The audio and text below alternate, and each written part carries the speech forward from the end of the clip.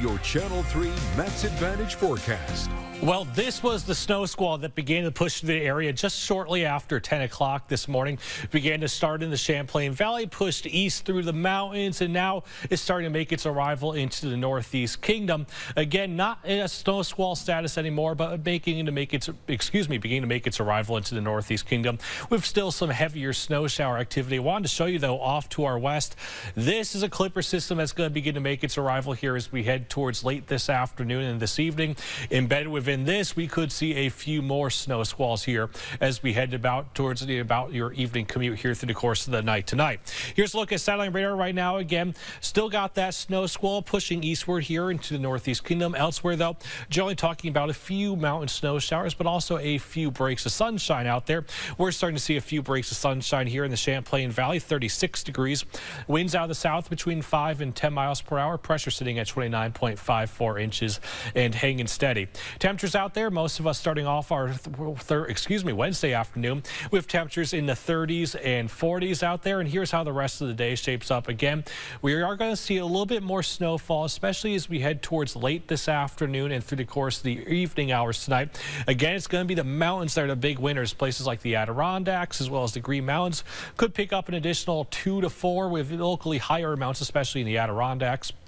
Elsewhere away from the mountains, we could still pick up a little bit of minor accumulation here as we head through the course of the night tonight. In the broader Champlain Valley area, we're generally only talking about an additional trace up to an inch. In terms of your forecast here through the rest of the day today, here's how we shape up. Daytime highs actually going to be fairly mild, climbing back into the 40s for a lot of us, upper 30s and lower 40s. But then as we head towards tonight, we actually begin to lose a lot of ground out there as overnight lows fall back into the teens and 20s. Snow showers overhead. And then a look at your forecast through the day tomorrow. Again, we'll start off the day with a little bit of mountain snow shower activity. Temperatures really not rebounding all that much. Most of us going to be talking about daytime highs, generally stuck in the upper 20s as well as the lower 30s. So here's how it shapes up on Futurecast over the next several hours. Again, through the bulk of the early afternoon hours, I think we're going to see a little bit of that dry time out there. Then as we head towards late this evening, by about 4, 5, 6 o'clock, this clipper system begins to make its arrival. Embedded within that, a few snow squalls. Snow showers become increasingly more confined to the mountains here as we head towards your day tomorrow. Maybe even picking up a little bit of sunshine as we head towards tomorrow afternoon as well as tomorrow evening. Then I think we have really nothing but full sunshine here as we head towards Friday morning. Now look at that 7-day forecast. Again, be on the lookout for a few snow squalls this evening that could potentially have an impact here on your evening commute.